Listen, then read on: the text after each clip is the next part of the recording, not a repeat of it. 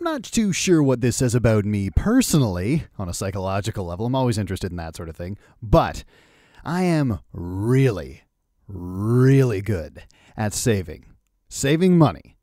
I mean, like, I will trim the fat off of my spending. I will cut things out altogether. I will cut things back. I'll do a lot of things myself if it means saving money. One of the hardest things, actually, has just been, like, making my own coffee, vice going somewhere and getting one, because there's a lovely social interaction that you get when you go in and order a coffee, and there's just not too many specific things. Don't give them a laundry list, like one or two things, like no milk, yes to the vanilla, bam, done, good, we're out. You get that little social exchange, and it gets you in front of people and talking and reminds you that you're still a human, which is nice. But do you have to do it all the time? You don't need to do it at all. You can make one at home for far less. And if you got a massive tin, look, I'm already giving you saving tips. That's not what the point of this video was. This kind of talent and skill, I guess it's both, bleeds right into gaming. Because, let's see, the ones I'll use as examples, they're all Bethesda games. In Elder Scrolls, in Fallout, one of the things I find that happens effortlessly and really fast is I'll have a lot of money really quickly. And I'm not talking about like manipulating any sort of game glitch or system to make money. Like, for example, in Morrowind, there was this whole thing you can do in Balmorra where you could just trade certain alchemic ingredients back and forth with one of the shopkeepers. And when you gave them back to her, they would double each time. So you could have a crap ton of, I think it was like fish cuttle and scales, and together they made a water-breathing potion, and you could just keep trading her the raw ingredients back and forth because they would double each time she got them. Then you'd have a crap ton of them. They're super cheap. You're increasing your bartering skill, and then when you use and make potions, your alchemy skill's going through the roof. Wash, rinse, repeat, sell, money for days. Not like that. Although if you ever do play Morrowind, there's a free tip for you to make a crap ton of coin with very little effort. But in a practical, non-game glitching kind of way, I'm good at it. Saving it, spending it, bartering with it, trading items to offset cost, going without things to the point that the game becomes more difficult just so I save money. A lot of the times it's unintentional, and a lot of the times it is without thought. I don't need to think about it. It just happens. Perfect example was when I was playing, Fallout 4. Now, Fallout 4, the bartering's a little bit different than other games. If I'm reading it right, which, this was my feeling, things were a lot more expensive and worth a whole lot less unless you actually invested skill points into the barter perk from the charisma tree.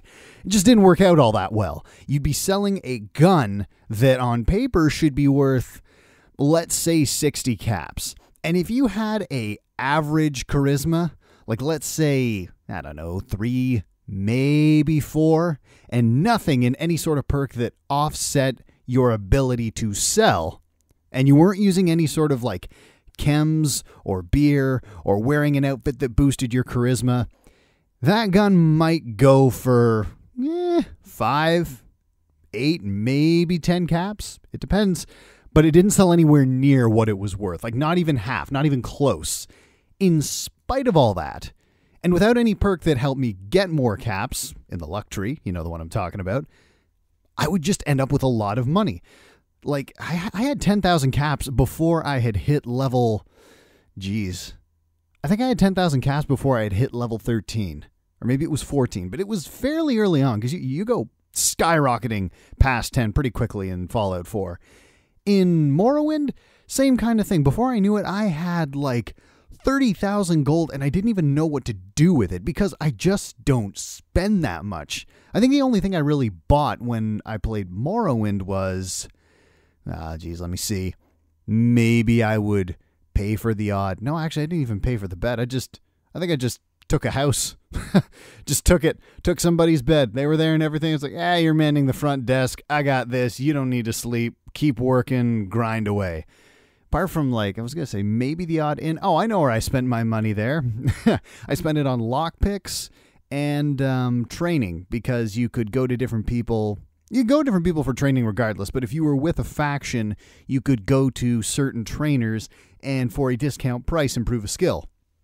I think it only went so far, and it got more and more expensive as you went along. But, a skill's a skill, and the better you are, the better everything is. And the easiest one to up is always acrobatics, because you just jump like an idiot everywhere you go, fall from high heights, hurt yourself, up goes acrobatics, because that's how you become an acrobat. Break your shins constantly, and eventually you'll be able to jump as high as Spider-Man, at least in the world of Elder Scrolls. But getting back to it, I found it's something that correlates into other games too.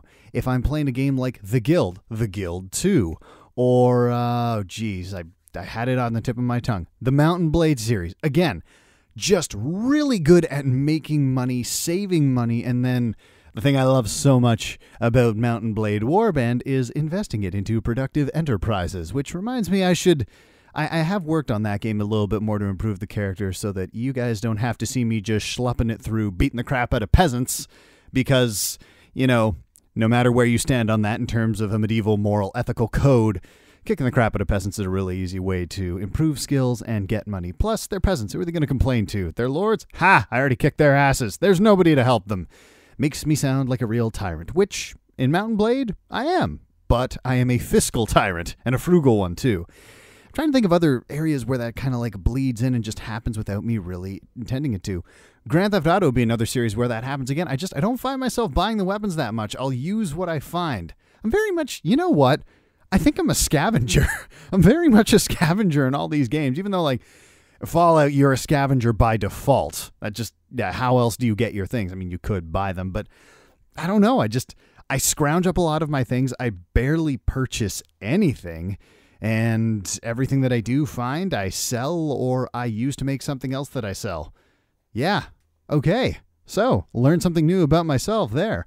I am very much somebody who will take the things around him and use them rather than buy something just for the sake of, and I will save like a mother, which is honestly a really good thing in practical application. In real life, saving is an important skill, one that many people could probably stand to do better at, but you know what? Sometimes it's life, sometimes it's circumstance, and sometimes it's a lack of willpower and self-control. Whatever the case may be, I think it's an awesome skill to have, and certainly when you're playing a game where money can be infinitely useful, especially when you're, I take that back. Back up for a second. I also use it for bribing people in all of these games, because when your charisma is not that great, money talks. It always does. It always will. So, yeah, I guess the aside of this was more to highlight something that I found I'm very, very good at in all aspects of my life. Largely in gaming, because I play a lot of games where currency is a very important thing, and I love that. I really do. It's a fun little resource that is easily overlooked, but infinitely useful. Again, like in life, money is something that can be easily cast aside in terms of thinking on it critically, but it is an important thing to address, and saving is an important skill to have and to master. Yeah, I guess that was a little bit more of a rant, and I think it was a little bit of patting myself on the back too, but it was a subject that I thought would make for at the very least an entertaining listen, and I hope it was. So, until next time, my name's Rye. You guys take care of yourselves.